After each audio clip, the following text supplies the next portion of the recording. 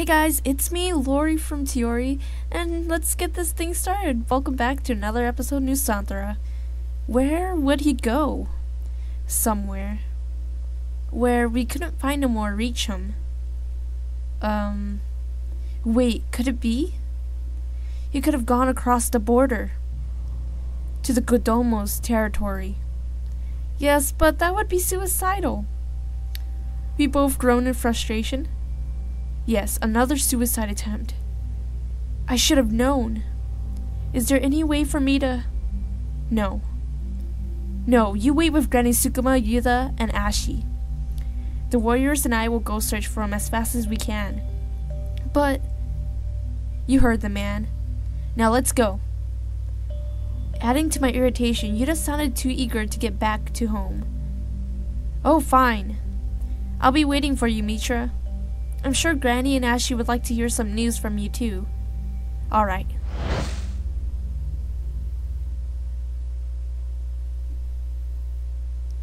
Oh my gosh.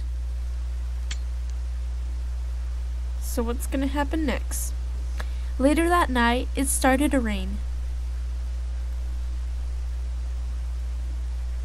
Granny Sukuma, Ashi, Yuda, and I waited for Mitra in the living room. An increasingly uncomfortable and grim silence passed between us. Yuda looked like he really wanted to be somewhere else, but he also looked like he didn't want to leave Ashi's side either. Ashi seemed like she had been crying, her eyes red, puffy, but dry. Granny Sukuma feigned calmness. She sipped her tea once in a while, creating an illusion of calmness, but I knew better when I saw how her hands trembled slightly. I shivered when I suddenly remembered about my nightmare. Why now of all times? Come in. Mitra. Oh, whoops, I forgot about Ashi's little voice.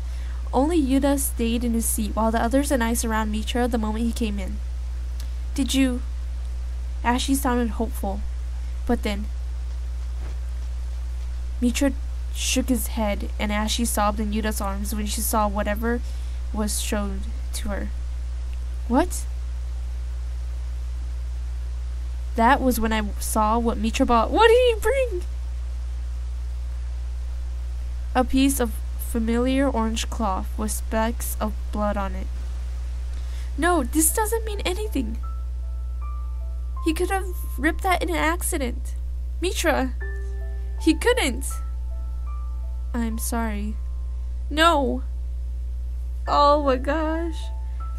I slumped into my seat. How could you? Rama. Rama has left us forever. Even though I only knew him for about 4 months, Rama had grown on to me, and I felt like I had lost an important family member. Oh, don't do this to me! Silent tears dribbled down my cheeks. I didn't bother to wipe it since more just kept coming out. Ashi's sobs echoed in the living room, accompanied by the sound of the rain. Yuda was frozen in place, occupied with comforting his wife, while Granny looked speechless and lost. A few minutes later, she silently went into her room, while Mitra, he clenched the bloody cough so hard that his knuckles turned white. I couldn't see his face, but I could sense deep sadness radiated from him. Aw, this is depressing. So, you couldn't save him. It's alright. At least he's with us now. With who? Us? What? Okay. Oh, not this music. The next day, the sun rose from the east with vibrance as usual. But today, everyone in the house was somber in grief. Granny Sukuma decided that it was not wise to tell the villagers about Rama's death now, since the festival was so close. It would only serve to diminish the villager spirits and ruin the festival. She planned to tell the villagers in private, and since Mitra said he couldn't recover Rama's body, they would have a prayer ritual for him instead of a burial ritual. They would also be grieving for 3 days to pay Rama their respect. The next 3 days would be tough, but... You alright, Ashi? Yes, I'm fine. Cheer up, okay? We'll get through this together, but if you cry again, I think I'm gonna cry too. And we have a festival to prepare, remember? Ashi let out a weak giggle. You're right. I still have lots of cooking to do. Can you help me? You can count on me. I have to be strong for Ashi and Granny Sukuma's sake.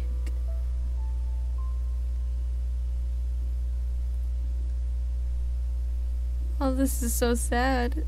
Why?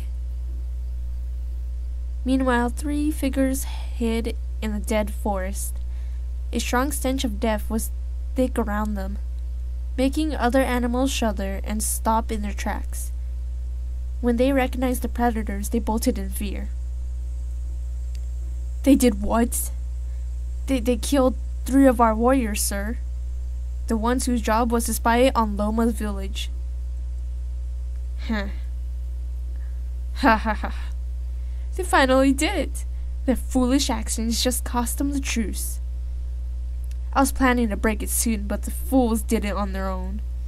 Wait until Chief Silva hears this. Sir? What is it? Can we get to our payment, please? Didn't I just give you that yesterday? I can't help myself, sir. But please, we need it. You too. Since I'm in a very good mood here, share it among you.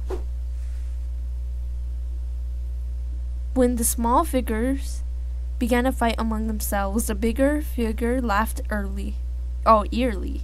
4 months, just as I predicted. Heh heh heh. Things should fall into their place soon. Oh, what's gonna happen? It's partying time! Woo!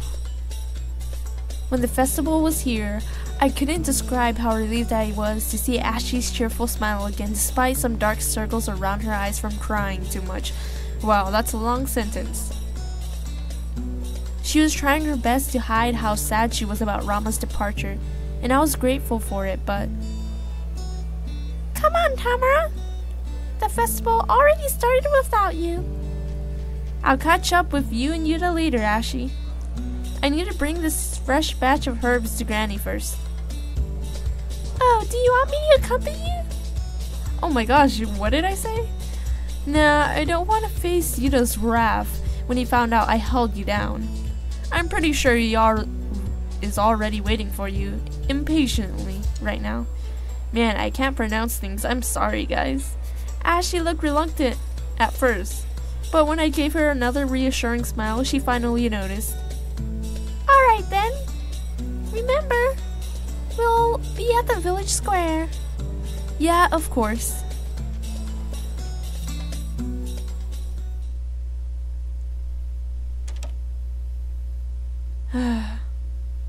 There was simply too many things on my plate, and I never noticed that her hair was always down. I was still sad about Rama's death, but even then, I couldn't stop thinking about Rexa.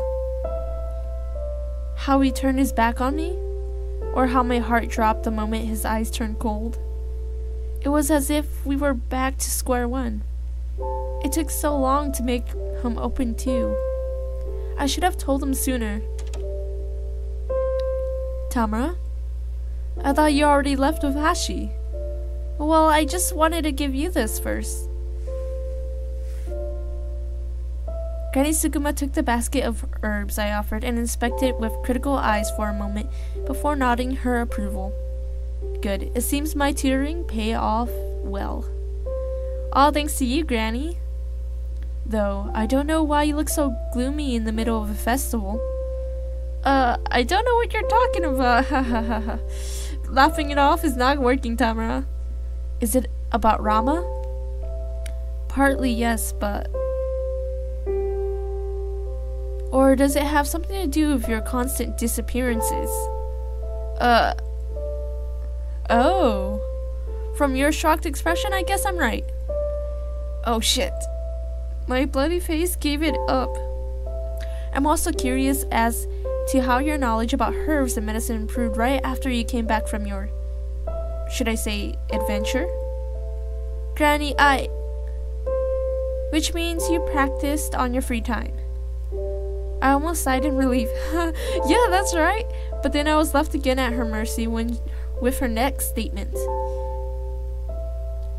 But I had to think twice when I noticed that some herbs and food ingredients was also disappearing from the kitchen.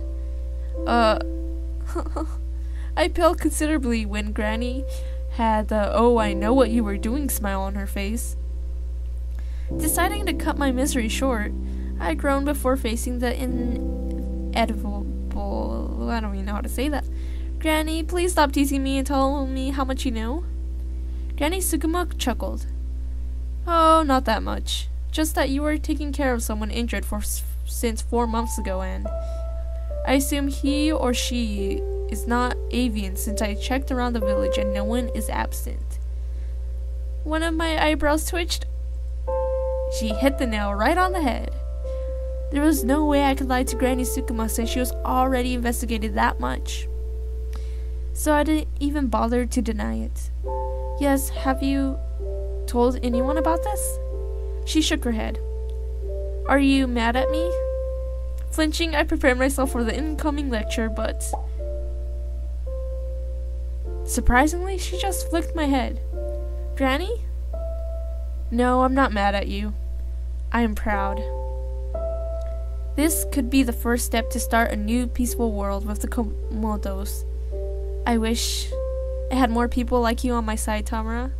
Oh, Granny Sukuma, bringing tears to my eyes.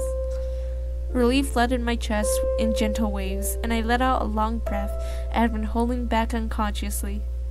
I was prepared for the worst when I decided to help Rexa, but it seemed that I jumped into a conclusion too quickly. I forgot that some people didn't hate the Komodos, like Granny Sukuma. I forgot about that too. I love you, Granny Sukuma, so you're so understanding. Ah, so that's what happened. I told Granny Sukuma everything from when I found Rexa until he left. It felt like a load had been lifted off my shoulders, as if I had finally someone to share this story. She seemed to be in deep thought while I waited nervously for what she had to say. Then go. Excuse me? What? She pushed me gently towards the exit door. If you're worried so much about him, go and make up with him. Yes, but what about Ashley and Yuda? I can't just disappear. And I doubt I'll go back tonight if I go. Don't worry over the small matters. I'll cover for you. Really, Granny? Of course. You're the best. She's like one of my favorite characters. Yes, now I'll go before I change my mind. I couldn't believe this was happening. I really could go and find Rexa. Thank you, Granny. In my happiness, I gave Granny a big bear hug. I could tell she had her doubts when I hugged her, but I was really happy regardless. Yes, yes. Don't get used to it. Also, be careful out there, Tamara. Not all Komodos are as good as this Rexa person. Gosh, can't talk. Though I'm sure he'll take good care of you. I can take care of myself just fine, Granny, and also remember I'm coming back. Alright, I'll just take this old map with me and be off.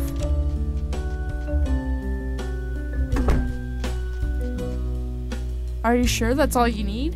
Yes. I'll be going then, Granny Sukuma. Thanks again. Stay safe. So eager. She even forgot to close the door. Just like me and old Silvo. Whoa! Granny Sukuma. What happened? With adrenaline pumping in my blood, I ran all the way to the dead forest border with occasional stops to check my surroundings. Or maybe patrolling warriors. And with that, I'm gonna say goodbye, guys. Thanks so much for watching. Make sure you click that like button and also subscribe to my channel. See you guys soon.